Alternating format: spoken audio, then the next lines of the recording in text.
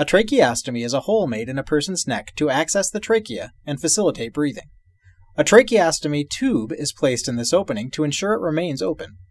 Patients that have a tracheostomy will require specific care to ensure this device continues to function properly, and to avoid any issues during their hospital stay. This video will provide an overview of the tracheostomy tube placed at Trinity Health Livonia. We will discuss equipment that must be at the bedside at all times, and provide an overview of the oxygenation system for tracheostomy patients. The tracheostomy tube that is placed at Trinity Health Livonia is the Shiley Flex. If a patient comes to the hospital with a tracheostomy tube in place from a different facility, it may be a different make or model, but tracheostomy tubes function the same with the same basic parts. However, Trinity Health Livonia does not carry compatible components for any trach tube other than the Shiley Flex. The Shiley Flex is a cuffed tracheostomy tube. Included in the package is the cuffed outer cannula, an inner cannula, and the obturator. The outer cannula is a flexible tube that will be inserted into the tracheostomy stoma and rest in the trachea. At one end is a flange. This holds the tracheostomy tube in place by supporting placement against the patient's neck. On the flange are printed some important measurements. On top of the tube opening are the measurements of the outer cannula. The inner dimension is 7.5 mm, the outer dimension is 10.8 mm, but from a tracheostomy care perspective, the most important measurement is the size of the inner cannula, which is printed below the opening. This trach requires an inner cannula that is 6.5 mm. Coming from the flanged end of the tube is a small balloon attached to the tracheostomy tube. This connects to the cuff on the opposite end of the trach tube. It can be inflated by attaching a syringe to the balloon and injecting air. If the blue balloon is inflated, you know the cuff is inflated. If the blue balloon is flat, the cuff is deflated. You will only see an inflated cuff if a tracheostomy patient is on a ventilator. The cuff seals the trachea so that air delivered by the ventilator cannot leak out around the tracheostomy tube. So if your patient does not require a ventilator, the blue balloon should not be inflated. The obturator is a rigid plastic piece that is used for insertion of the tracheostomy tube. It inserts into the outer cannula and seals the end of the cannula with a rounded plastic tip that protects the trachea from damage while the tube is inserted. After insertion, the obturator is removed. The inner cannula is then inserted into the tracheostomy tube. The inner cannula is a disposable piece that fits inside of the trach tube. It can be easily removed and replaced to protect against obstruction of the tracheostomy. When fully inserted into the Shiley Flex, it locks in place when two raised bumps on the inner cannula fit into two openings on the outer cannula. Disposable inner cannulas also come individually packaged and are available in a variety of sizes. The inner cannula size should match the required size for each specific tracheostomy tube. Inner cannulas are to be replaced at least once per shift. This can be completed by either the respiratory therapist or the RN, and this process is demonstrated in a separate video. When a tracheostomy tube is in place in a patient at Trinity Health Livonia, there is a list of equipment that must be available in the room at all times. If something is missing, or you use an item, ensure that it is replaced as soon as possible. It is the responsibility of both the nurse and the respiratory therapist to ensure all necessary equipment is available at the bedside at all times. You will need a replacement tracheostomy tube of the same size, or if that is not available, of one size smaller than is present in the patient.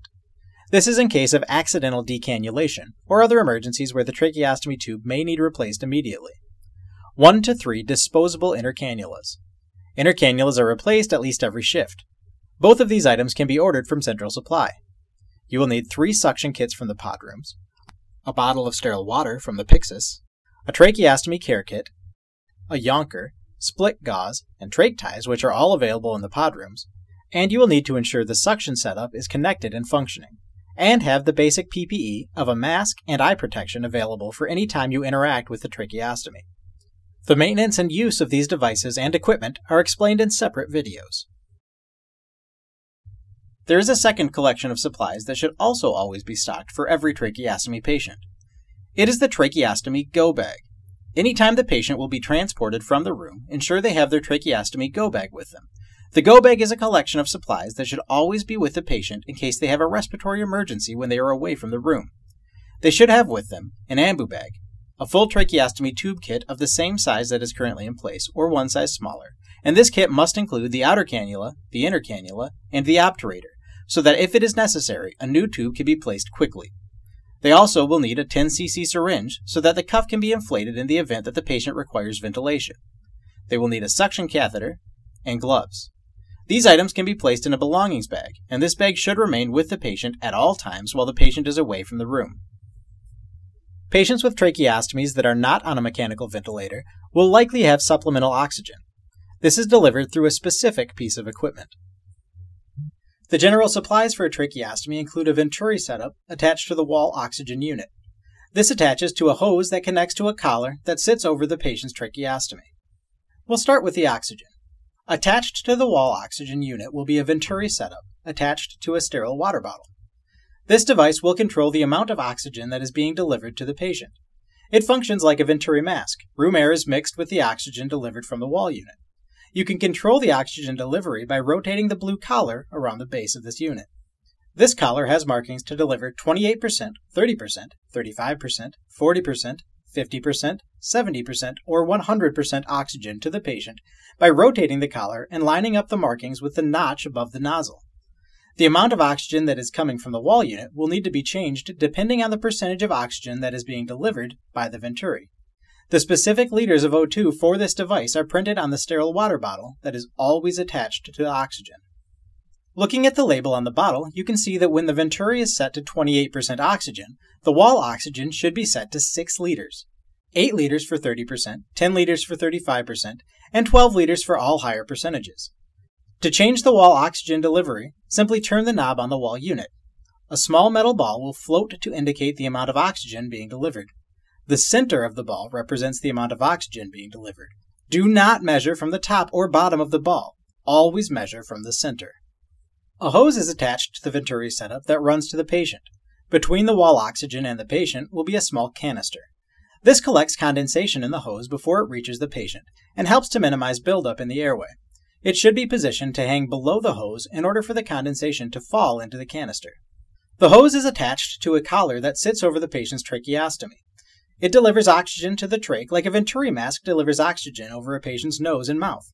The collar can be tightened or loosened, and one side of the strap has a snap to allow it to be easily disconnected. If a patient with an existing trach is admitted to you or transferred to you from another unit, inform respiratory therapy. We need to ensure all appropriate team members are involved in this patient's care. Work together to get the patient set up appropriately. Also, when accepting a trach patient, either as an admit, transfer, or just at the beginning of your shift, remember to always check that the appropriate supplies are available in the room for the patient. Never assume that supplies are present. They are there for emergencies. Always ensure that you are prepared for those emergencies. Tracheostomies require very specific care and understanding. It is important that staff feel comfortable with the equipment and procedures that are involved in the care of these patients. These procedures will be explained in detail in additional videos.